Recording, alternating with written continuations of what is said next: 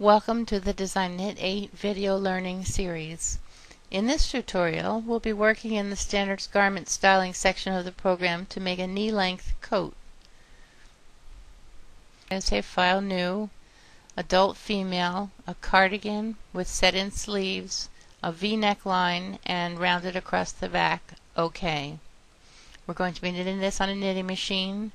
We're going to be using the KH270 bulky. Okay, and our tensions are going to be 4 and 6.5, and let's change that on here too so that the ribbing looks nice on the screen. The tension dial settings 3 and 1 click. This is going to be an intarsia coat. Okay, we're going to pick oversized ease this time because we want the ease to go over top of our indoor garments.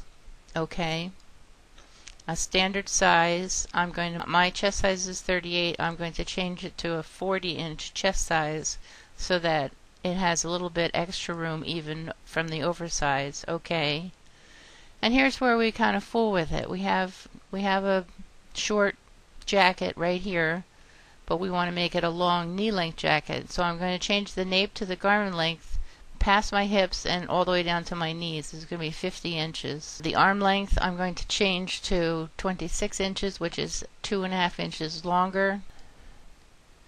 The upper arm is 13, and the wrist I'm going to make this 10 so that it has room to go over mittens and sweaters.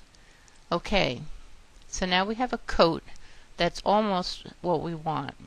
We want to have a hung hem here. For the ribbing on the body, it's going to be 0.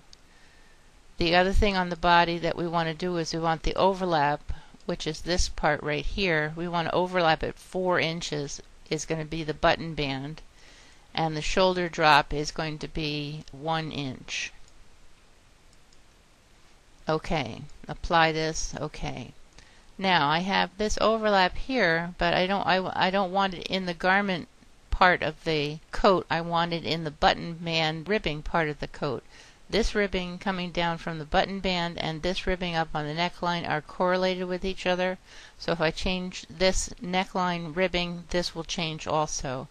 So let's change the neckline ribbing and change the neckband to 4 inches. And you can see it changing. The width from 7.5 I'm going to change to 8.5, so it's a little bit longer to go over coats. The V-neck depth I'm going to make 20 inches deep. The back is straight and the back depth of 1 inch is fine. The sleeves, I'm also going to have a hung hem for the sleeves, and there we have a coat. We're going to say File, Save As. We'll say Karen 06 for now. And then we would say File and print out our garment notation here, or we would go into interactive knitting and we would follow the knitting instructions along as we went. The final thing that you need to do for this coat is to take it into Stitch Designer section of the program shown here and lay out your intarsia design on your coat. You might, if it's a complicated intarsia design, you could print out the garment shaping and stitch pattern at the same time on a knit leader and follow along the color changes, intarsia color changes on the knit leader. Thank you.